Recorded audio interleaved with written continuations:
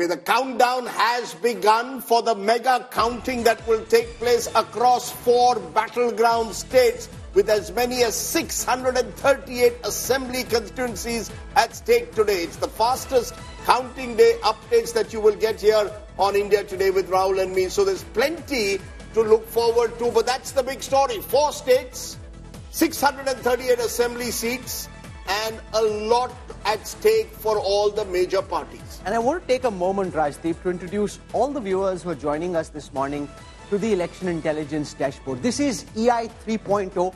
From the day the Karnataka results came out, the India Today team has been working day and night on getting this analytics engine going.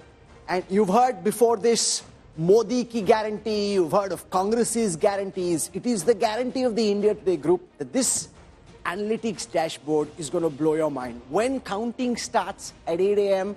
and when the results are coming in, there is, there's so much talk about AI, artificial intelligence. This is election intelligence. It's the most sophisticated, high-end, high-quality analytics dashboard which will help you make sense of the numbers as they come in real time.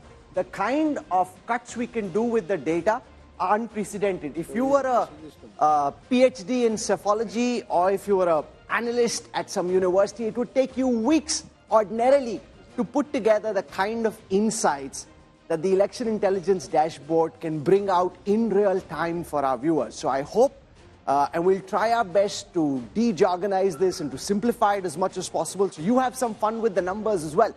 It's not just Rajdeep and Pradeep will be dancing today. The numbers will be dancing on your screen as well. And this is a lot of effort coming together on counting day. And I hope that you really feel the pulse and enjoy this as much as we've enjoyed trying to bring this together for you. Rajdeep, what's at stake today? The big picture. The big picture, Rahul, is I think there's a lot at stake for both the major parties. For the Congress in particular, and I'm not going to use that word semi-final because I don't believe there are any semi-finals in politics. There's no prizes for...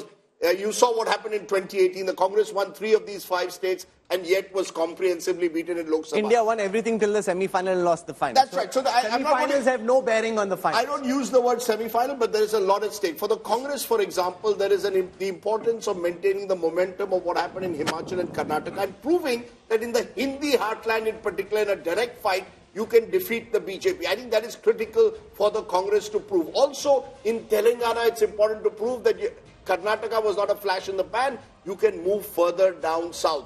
For the BJP also, I think it's important to show that it is still the #1 party of the Hindi heartland.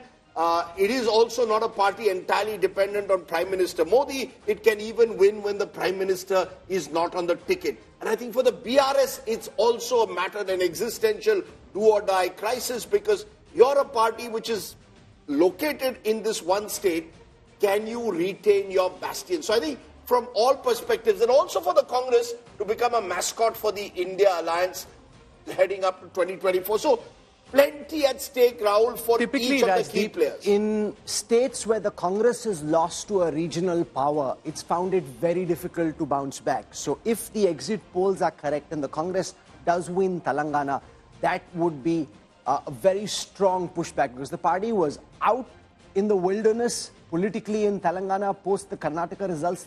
They've bounced back. Can they beat the BRS? That's one. Remember also, since 1993, no chief minister in Rajasthan has been repeated. If Ashok Gehlot comes back, he would be not just coming back to power in Rajasthan, he'd be upsetting the political trend for 3 decades that's existed. And since 2014, no Congress government in the Modi Raj has ever got re-elected. That's right, 2013, not since 2013. So once Mr. Modi took over in 2014, no one's got... Mukul Sangma, that's right. Ibobi Singh in 2012, Tarun Gogoi in 2011. After that, no Congress chief minister has got re-elected. Also importantly, 62 of the 65 seats of North India in Lok Sabha were won by the BJP in Madhya Pradesh, Chhattisgarh and Rajasthan. So for the BJP, it's a platform. Win this to make yourself even stronger building up to 2024.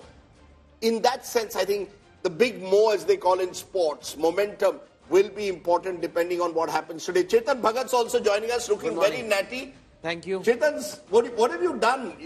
What do you do? Facial aesthetics? You do Hey, something Ram, to make yourself look early young. in the morning. Look at how young he All looks, that Botox. No, it's your makeup room. Just spend 5 minutes there. But I agree with you what you said about the election, in case we can discuss the elections, is that I am reminded, of Satya Nadella said this when they launched ChatGPT about Google. And Google had to immediately launch Bard and all those things. And he said, we made the 900-pound gorilla dance. And I think Congress has to make the 900-pound gorilla dance today. They have to do really well, because in the Lok Sabha, 5% at least advantage. Like, it's a different game. BJP is at an advantage. Now Virat Kohli has come in the team. It's Modi's election. Here, they better do so well to say that we are ready for the Lok Sabha. So, they have to make the gorilla dance. What's at stake from a BJP perspective? The Congress's pride is at stake. From the BJP's perspective, what's at stake? Ashok. Sorry. So, you see, if you look at this as a run-up to the Lok Sabha election and in comparison to last time, in 2018, the BJP lost all 3 states it lost Madhya Pradesh, of course, it formed a government later. It lost Rajasthan, it lost Chhattisgarh. These are BJP regions, BJP bastions. These are areas the BJP has to sweep in order to come back to power with the majority in 2024. So it would it would want to regain some of its lost strength here. So it would actually want to win back Madhya Pradesh, as the polls suggest. It would want to do well in Chhattisgarh, and it would want to win Rajasthan. In fact, if it loses Rajasthan, the BJP will be disappointed. Yes, Sudhir, what's at stake? I'm going to go in a moment to Telangana because the action has already begun there early. Lots of buzz about how DK Shivkumar is claiming that the BRS and the BJP also are threatening to poach their MLAs. So it seems that Telangana, there are those who still believe it could be a hung assembly. Oh, yes. I think Plan R is in place, which is Plan Resort. They would be moved to a resort either on the outskirts of Bengaluru or at least in a hotel in Hyderabad. But yesterday, the social media cell of the BRS had put out a poster saying KCR 3.0 loading. So we don't know whether the KCR software is going to get an extension of another 5 But years. nobody since MGR in the South has won 3 successive elections. MGR did, and KCR came to power on the back of the promise of the creation of a state of Telangana. That check has already been encashed. Does he have more in the bank to be able to get the voters of Telangana to vote for him again? Let's get in a word also from Rahul Verma. National big picture, in your view, what's at stake?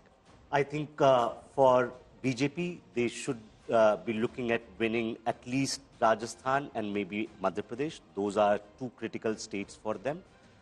For Congress, retaining Chhattisgarh and making an entry in Telangana would be very, very important. If they manage to win either of Madhya Pradesh and Rajasthan, that should be really, really good for them going in 2024. Preeti, what are you most looking forward to today?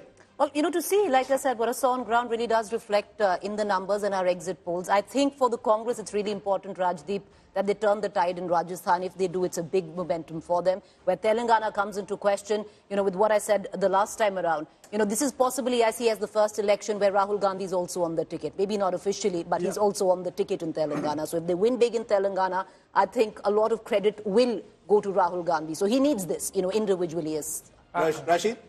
Yes, Rajdeep, I think Preeti is absolutely right. It is Rahul Gandhi, in Telangana at stake. Is that Mohabbat ki Dukaan, is it making big impact that will lead to another round of yatra from east to west? So if South is sort of, so to say, secure for India alliance, they'll move to, from east to west so that, east is also isolated from BJP.